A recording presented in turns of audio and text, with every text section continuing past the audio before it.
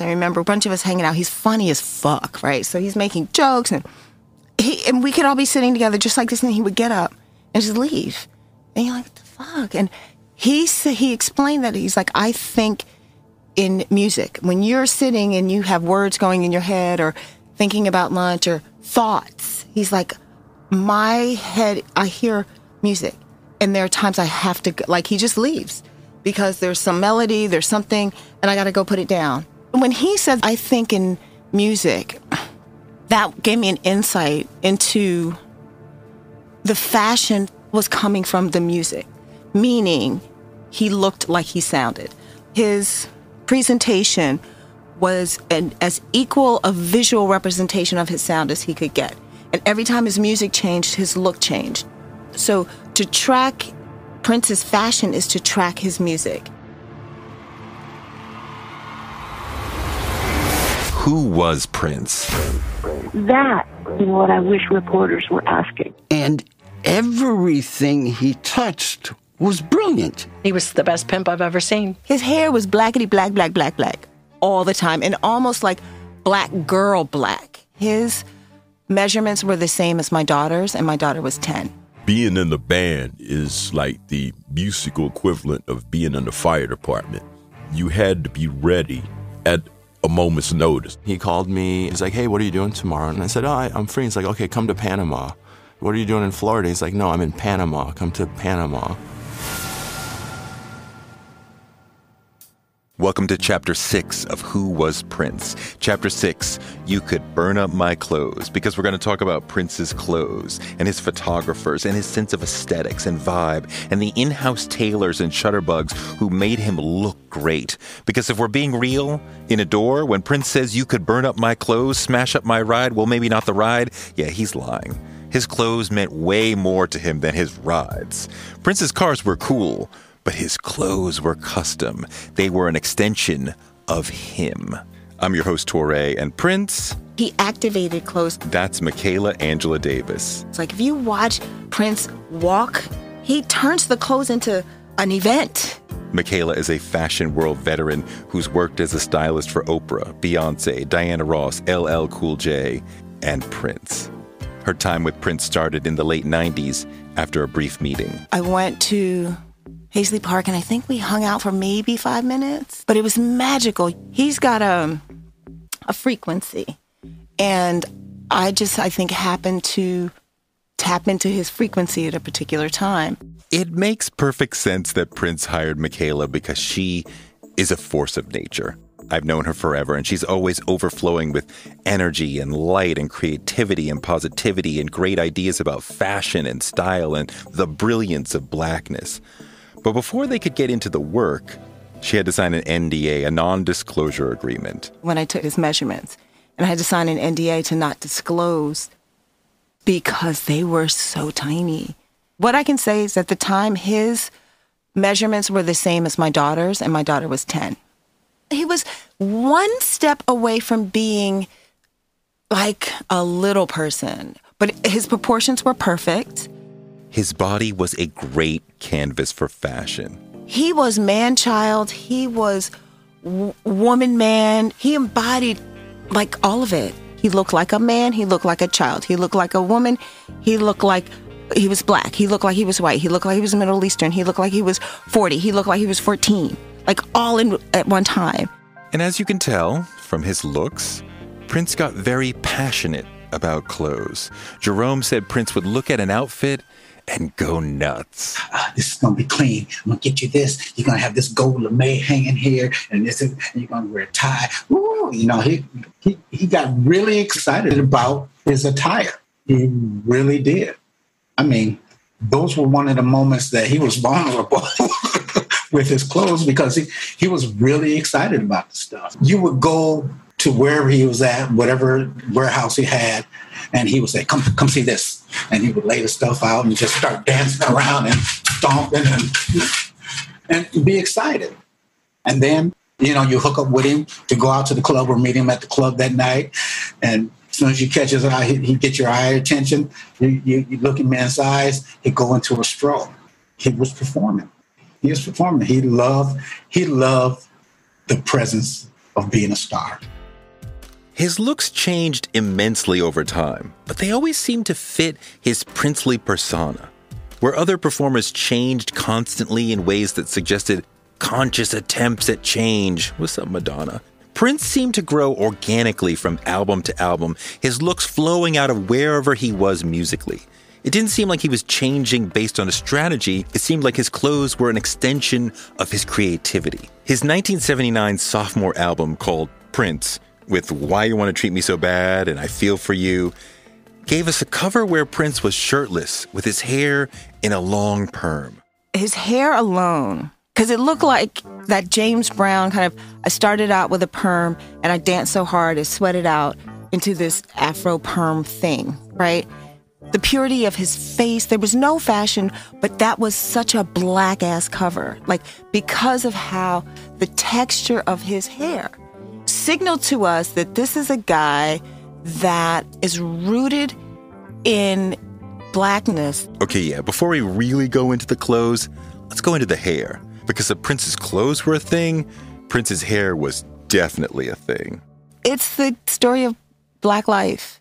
Over the course of his career, he did like everything with his hair. He blew it out, he puffed it up, he laid it down, he afroed it. Finger waves, box braids, cornrows, press and curl. Like, he looked like, I mean, I do know that some regular ass girls that have beauty shops on the block came with their ovens and did his hair. Like, I saw that shit. Like, the same, like Shaniqua that is over there is pressing and curling Prince's hair. Like, that's what I think I love. I think I love his hair more than I love his clothes. Because his hair never left the street. His clothes were going, like, we were cosmic, we were going everywhere. But there was something about his hair that just stayed extra black. Like, he could have pulled it back in a ponytail. He could have given you a top knot. He could have, tried to be ambiguous about his hair. His hair was blackety black, black, black, black all the time. And almost like black girl black. And I have more appreciation for that now than ever. Because I've been kind of looking back at his hair journey. And he's like one of us. Like, he explored his hair just like Mary J. Blige did. Like, he was one of us. He was like one of the girls when it came to his hair. I don't think he ever did a weave. I never saw him, like, add extensions. I don't think because he was against it, I just don't think he did it. But I think that's maybe the only thing he didn't do. I love how he pressed and curled his hair a lot. But in the end, he came back to an afro. Because to me, the afro is it's the halo. Okay, had to get that out. Now back to the clothes. In the beginning, Prince's music was stripped down and poppy, and so was his look. But a couple of years later, as he got into Dirty Mind and Controversy and a more new wave meets funk sound that was more edgy, his look grew more sexually aggressive. Now he was in trench coats, women's underwear, leg warmers, and high heels. It looked like he'd raided his girlfriend's closet, but could still wear her things with a masculine flair. It fit someone who was singing about himself as a controversial figure, who was singing songs about giving head and getting deflowered by his older sister. It was shocking to many people to see a man on stage in women's clothes, but the album was named Controversy. A few years later, he's doing a virtual rock opera with Purple Rain, so he's wearing rock royalty jackets of shiny purple with lots of buttons and lace and ruffles and pizzazz. It suggested royalty at a moment when his music was epic and he was ascending to the global elite, and it was a look so precise and beloved, fans could copy it. Now you could show up to a concert looking like Prince, which made him seem even larger. That was the moment I think that him and his whole crew literally started to affect fashion. That's when people really started to dress like Prince. In the years after that, he started wearing more crop tops and showing off his stomach. He's a dude that's wearing crop tops. And crop top, I think I remember having a whole, dissertation kind of conversation about that. Because that really was only women wore crop tops, really. I mean, the gay boys did, but it was very kind of, in the club. The fact that he was playing with the body parts and the silhouettes that were almost exclusively for women was, this is so ahead of the time. We didn't even have a language called like fluidity and gender fluid, non-conforming. He went for bold colors or polka dots because his music was bold. He didn't want to be subtle. He didn't want to be minimalist. He wasn't trying to be, cool and blend in. He was trying to be alive. Like, if you listen to his music, nothing in there is beige or brown. He loved high-waisted pants that emphasized the voluptuous, almost feminine curve of his hips. Prince turned it around. Like, he's like, you're going to look at the curve of right before my ass. And that's the part that a lot of men fetishize around women. Like, that's where you put your tattoo. And he's like, I got that too. Like, yeah. And the fact that he kind of reveled in it he was modeling for us what nonconformity looks like. You would never catch Prince in casual clothes, not even at home. He'd wear some gorgeous tailored pajamas when he was padding around the house. You would never, ever see him in blue jeans. Casual was out for him. And he spread that rule to everyone in his orbit. Gail Chapman, the Revolution's first keyboardist, told me it was the law for the whole band that every time they left their hotel room for any reason, they had to be fully dressed like they were about to go on stage. Jerome talked about having that same ethos. The attitude of cool, we were required to have that at all times, even when we're dealing with our friends. Part of it is, Moore said, you never see me in no blue jeans. You better not bring no blue jeans out on the road. If I think your clothes get clean, I better not find no blue jeans. I'm telling. In her memoir, The Most Beautiful, Maite says Prince often stole her clothes, her tops, her pants. If she bought a suit, he'd nab it and put in shoulder pads. She also says his walk-in closet was a wonderland and that all his clothes were organized by color, beginning with black, then brown, red, and an amazing array of purple, indigo, and blue, coordinating shoes lined up on the floor below. Speaking of shoes, at the core of the nonconformist Prince, who somehow borrowed heavily from femininity while remaining masculine, was his penchant for wearing high heels. Prince was known for wearing heels from early on. 3 to 4 inch heels were a constant throughout his career, and they seemed an ode to James Brown, the soul funk god who rocked heels, as well as a shout out to all the ladies in the house. Prince always said he wore them because women loved them. It gave him 3 inches no matter what, but also the way that you dance in heels is different, and it makes your body do different things. It's almost like tango shoes. So I think part of it was, just give him the height, but also it gave him the shape that he needed, the silhouette, because it does lift your butt. Like, that's what a heel does. Prince never bought clothes. He had them made. There was a group of designers and tailors working exclusively for him, designing and making custom looks. Full time. Like, they are making, because his daily clothes are everything's custom made because they have to be tailored to his size, and his pants, almost invariably, there were shoes that were made of the same fabric. So it looked like this continuous line so that it gave the illusion that he was taller. So everything he wore had to have an illusion. Because Prince had his own tailors and never wore anything but custom-made clothes, he didn't need a stylist like Michaela to come in and pull clothes from famous designers the way stylists usually do. No, she was there to conceptualize the look that the tailors would make. Like, we're going to work from an idea or an era or some, inspiration, some artistic inspiration, and then find the clothes to support that. This was almost more like making a film. Her sartorial consultations with Prince were high-concept conversations that helped change the direction of his fashion sense. He was preparing to do Rave Unto the Joy Fantastic and moving toward a new look, and Michaela was there to give him a vision.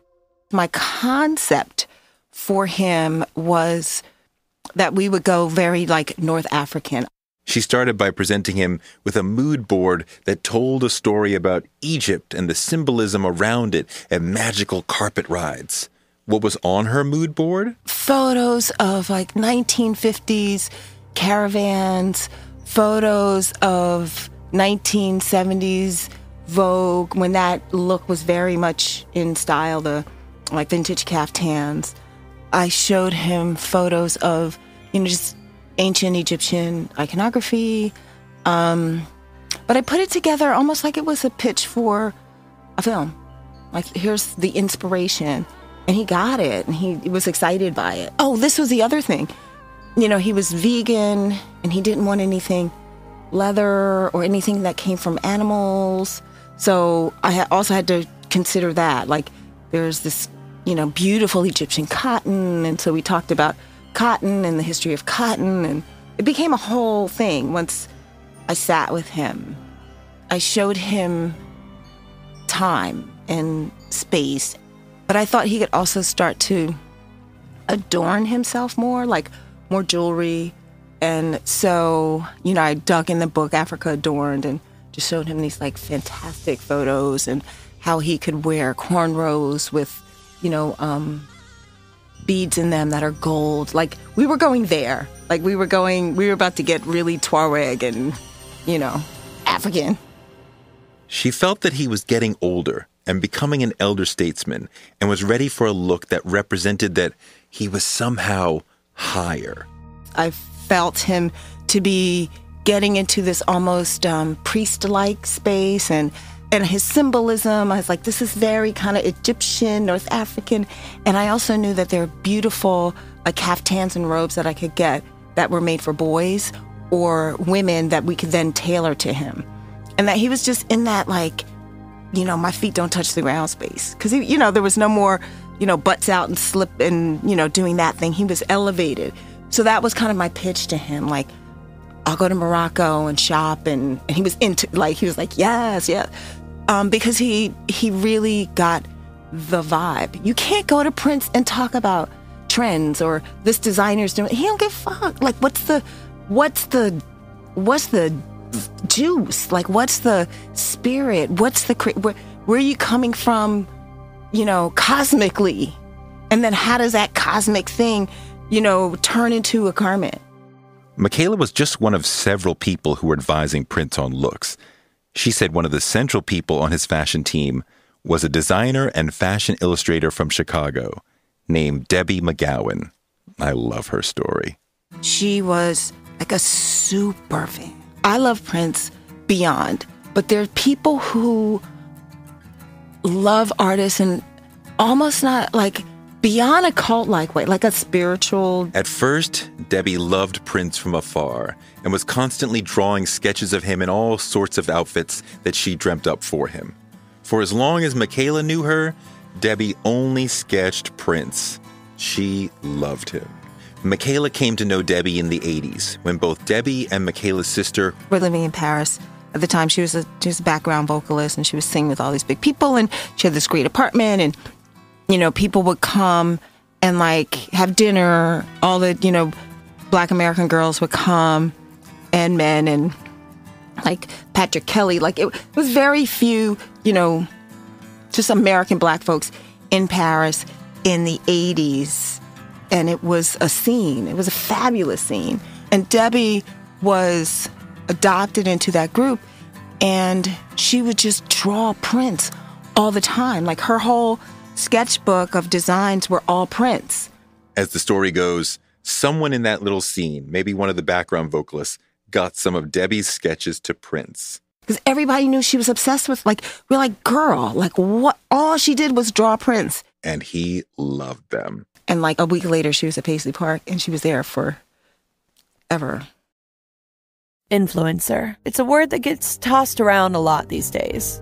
There is a woman who went the distance, who broke ground as the first true influencer by living a remarkable life. Her name, Elizabeth Taylor. I'm Katy Perry. This is the story of the original influencer. This is Elizabeth the First. Elizabeth the First, the podcast, wherever you listen. Talk about living the dream. Debbie arrived in Minneapolis in 1993 and stayed in Prince's employ for 14 years. Many of the things he wore in that period came from her imagination. I mean, a lot of what you saw him wearing, she was dreaming, like literally dreaming and drawing. And they feel like they were communicating on this other level. Of course, they shared a vibe, a deep mind meld that allowed their partnership to flourish.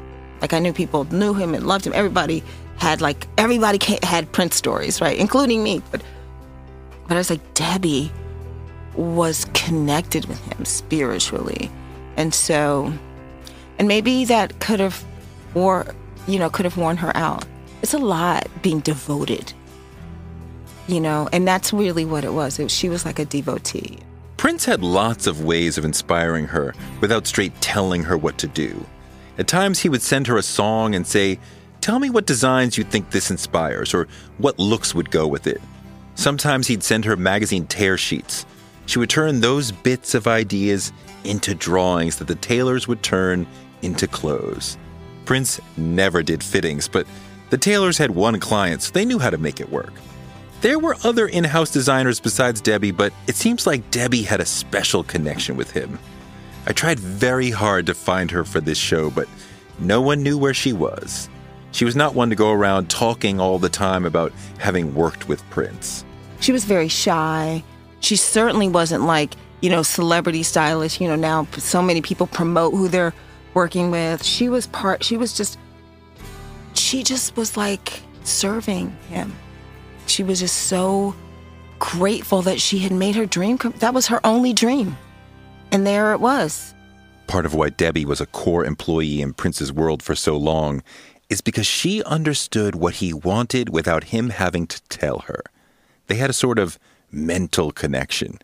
With everyone who entered his orbit, Prince looked for that sort of almost telepathic communication. There's what I like to call a wavelength. Greg Boyer was a trombonist with Prince for a decade. There's something that you can't really put your hands on, but you can feel it. It's like trying to describe funk. You can't say it's this and that. You just know what it is when you hear it. He would create a very strong wave, and it was easy to latch on to because he just made the vibe very definite. If you failed to grasp onto that, it was very obvious that you weren't with everyone else. All he had to do was just give you a look, and you had to figure out what it was, but it didn't take long to figure out that when he gave you a look, you knew exactly what to do. Play a solo, come up with a horn line, change key. It didn't take a lot of words because he just made his intentions very clear. He just looked. You just kind of knew from whatever situation you were in. After playing with him a little bit, you understood that when he gave you a look, you just automatically knew what to do. He wouldn't ask you to be in the band if he didn't think that you had that kind of ability to communicate back and forth with him. Prince looked for that ability to vibe from everyone on his team. I felt like that's how I maintained, doing so many projects with him over time. Steve Park was Prince's art director and photographer for many years. He created the album cover for Graffiti Bridge. I sort of got into his headspace and could say, I'm thinking this will work for him. It wasn't a whole lot of communication. It was more in the moment, feeling what he wanted, him definitely signaling through his body language and his movement where he was going with it. And then you start to follow that flow. Once you got in that flow, you had to always be on your toes. Prince was all about spontaneity. If you were a singer or a musician or an engineer, you'd never know when he'd call and say, hey, let's go to the studio and record a song. And you might be like, dude, it's 3 a.m. And he'd be like, see you there. Trombonist Greg Boyer said, being in the band is like the musical equivalent of being in the fire department. in the respect of, you had to be ready to really, really play at a moment's notice. He'd wake you up out of your sleep in the middle of the night and say, hey, we're going to do a recording session, or we're going to play at some club doing an after party. be downstairs dressed and ready. And he's probably the only person I ever played for where sleep wasn't guaranteed. It was the same thing for the photographers he had on retainer. They never knew when a photo shoot would break out. I was driving down the street. Photographer Randy St. Nicholas recently published a big, gorgeous photo book called My Name is Prince. It's a pretty awesome documentation of her many years shooting Prince. It was like 9:30 in the morning, and I looked over at a stoplight, and I saw this building that had smoke wafting off the roof, and I thought, oh, that must have just been on fire. And suddenly, I just turned down the street, got out of my car, walked into the building, because there was this little opening, and the whole thing had just been on fire, and it was all charred, and my phone rang, and it was Prince, and he goes, what are you doing? And I go, well, I saw this building that I think must have been on fire in the wee hours of the night, and I just walked in because it's so amazing, and I think it'd be great to shoot you here with a baby grand piano. And he goes, where is it? And I told him the address, and he goes, okay, call Studio Instrument Rentals, get a piano over there, and I'll meet you there in an hour. And so I hustled to get my assistants, my gear, the piano. I got a model down there just for entertainment for him. And he showed up, and we did this amazing photo shoot. And then I went back the next night because I thought it'd be great to shoot it. It was a full moon. I thought to go with that story would be a great picture of shooting just the location by itself lit with moonlight. And the building was completely locked up, completely boarded up. And it was sort of like a metaphor for how Prince lived his life, because if you could be spontaneous in the moment and hang with him no matter what, you were in, you got to capture him, and you were part of this whole incredible journey. You know, if I didn't do it at that moment, that picture would have never happened. That moment would have never happened because the whole building was just boarded up and torn down like a few days later, and it was now or never kind of thing. And that's something that's important for, I think, people to understand about Prince's music. He never belabored anything.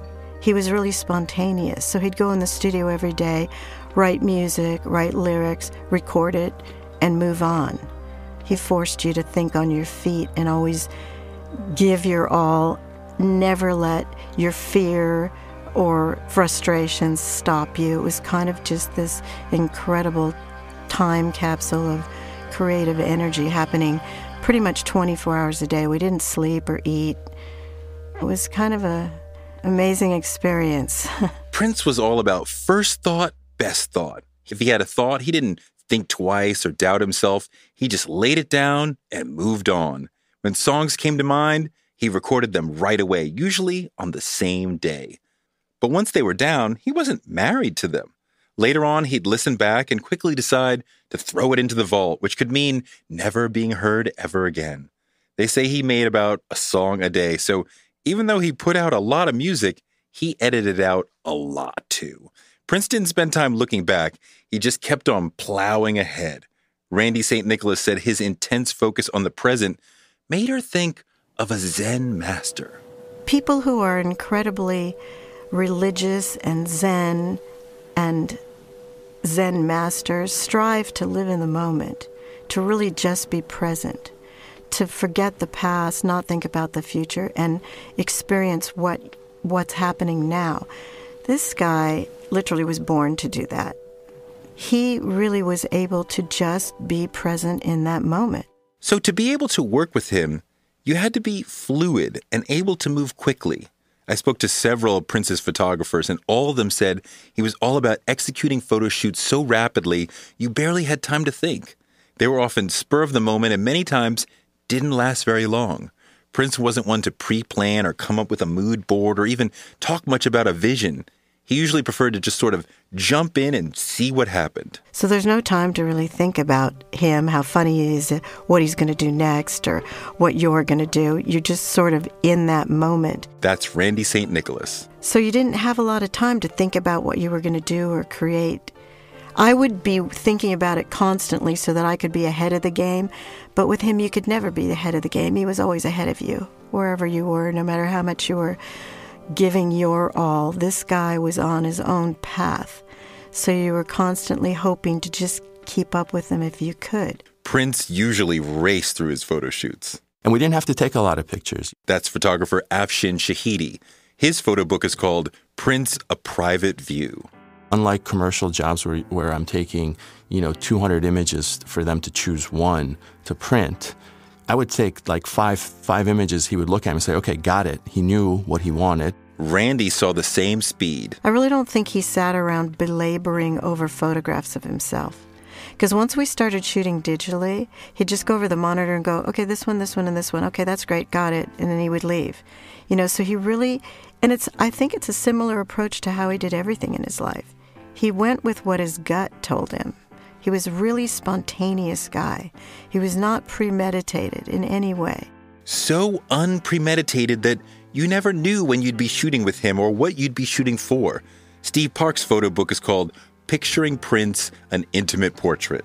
Things were never really planned. I can't remember a time he said, hey, we're going to do a photo for this album cover. It was more like we just shot kind of whenever and then turned around and he'd say, I want this to be the album cover, that type of thing.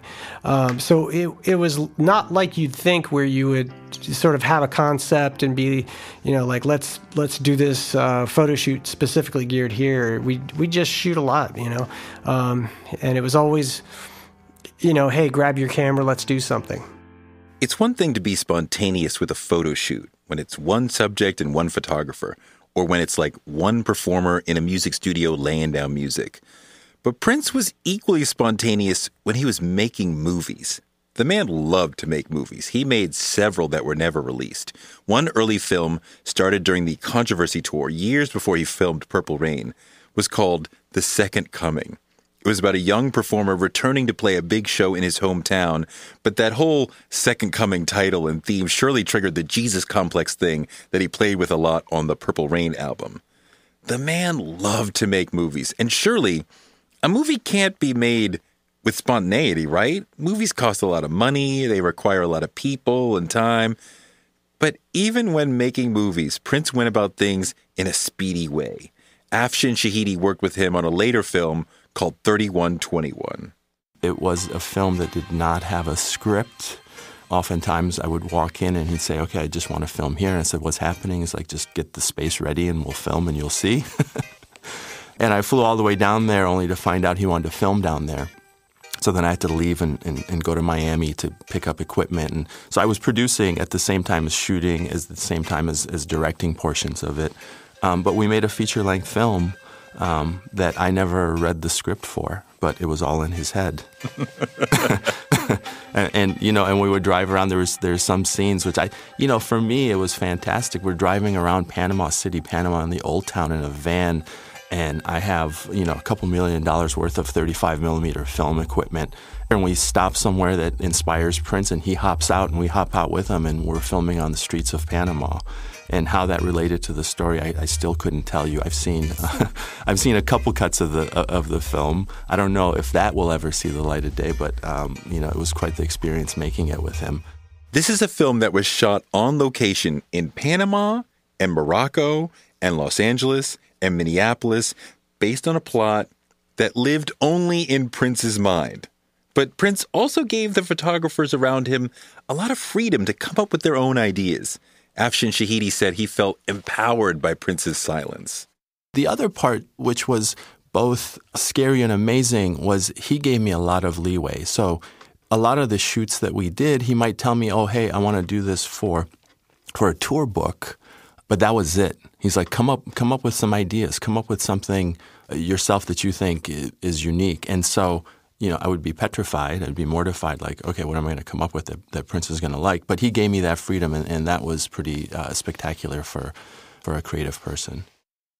Of course, Prince did sometimes suggest inspirations. He once asked Afshin Shahidi to create lighting that was reminiscent of what he had seen in paintings by Rembrandt. In terms of Rembrandt, it really was in reference to the way that the lighting looked in the Rembrandt paintings. And I remember, I wish I could tell you which painting, but I remember he pulled one up on his phone. He said, look at the way that this light just falls so beautifully, across the subject and the background, and it accentuates, and takes your eye to where Rembrandt wanted you to look. And again, that, asking me to make a Rembrandt with a photograph was a big challenge, and I was up for trying. I don't know if I ever achieved it, but he would give me those types of challenges to see, what would become of them. He would reference past masters. He would reference other photographs, but purely as a reference. He never wanted to recreate or redo anything. He would give it to me as inspiration. I remember he gave me a book it was called Hollywood Love, and I wish I had it still, because he had gone through and marked each of the images that kind of spoke to him, and it was old Hollywood kind of glamour shots type of thing. It's telling that the Rembrandt reference was ultimately about lighting, because Prince knew the power of lighting and often spoke up about his lighting. He would walk into a room occasionally when we were filming things, and he'd point at lights and he'd say, turn that light off and turn that light off. And we'd turn it off and it would become better. It would become moodier and sexier and I'm like, oh, okay, that makes sense. This man knows. So he backed up that control with actual knowledge and ability. But I think people have pointed out, there must have been, and I don't know what that incident is or the things in his childhood that made him feel out of control that then, pushed him in adult life to seek that control. Because I got to imagine that it's also really tiring to have to look over and view and, be in control of everything in the way that he was. Prince was clear on how he wanted to be seen, like how he wanted to move in photographs. There's a specific set of poses and movements you can expect in a Prince photo. Well, there was always his hands had to be doing something. I have one image of Prince with his hands down by his side, and whenever I come across it, it just seems like the oddest image because I never saw him that way any other time. If you look at most of the images, his hands are doing something. Either they're up in front of his face or they're very expressive. So that was one thing that was pretty consistent, was him finding something cool to do with his hands. And then in terms of angles, I think we would try a lot of different things, but what he typically chose were the ones that highlighted his eyes, because he had a really piercing gaze. And the pictures he would tend to go for were the ones where his eyes just kind of stood out. He wanted to be seen as a strong silent type. And I would always mess with him because we had all these images of the in-between when he was laughing and smiling and kind of pulling pranks or telling jokes. But rarely did those make the cut in terms of what he wanted to send out. I put a few images in my book that show him smiling and goofing around because that was his personality. He liked to have fun. He was not as serious as he comes off in most of the pictures, but the pictures that he would tend to choose, because he would laugh at the goofy images and we would keep that for ourselves. We would keep it. He wouldn't say, okay, trash that or delete it. But the ones that he usually wanted me to service or to give to the music club were the more serious images where he looked like, kind of the rock star god that he was. He always wanted just to seem like he was in control. And Prince had all sorts of ways of establishing that he was in control. We end where we started with a story from Michaela Angela Davis. So one day we were shooting a video, and he came to the set with no shoes on and white knit pants, very off the boat. And I think he even had a turban, half turban, half do-rag, but he didn't have any drawers on. Listen, so the white knit pants. And all the women were like, oh, come on, dude. He was little, but he wasn't little. And I think he did that just to fuck with us. I thought he did that just to fuck with us. Let me just walk through the set, fuck y'all up, and then go. It was great. Which delivers us nicely to the 7th chapter of Who Was Prince, where we'll talk about his sexuality. Prince from the perspective of his lovers. What was it like to be his woman? What was it like to be with him? What was it like for him to propose? And why did one of his girlfriend's mothers say, he was the best pimp I've ever seen? In the event there is overexcitement, your seat cushion may be used as a flotation device next time on Who Was Prince. Thanks for listening to Who Was Prince? Please share with your friends if you liked the show. Our executive producers were me, Toure, Chris Colbert, Adell Coleman, and Ryan Woodhall. Our technical producer, Byron Hunt. And our distribution was by DCP Entertainment.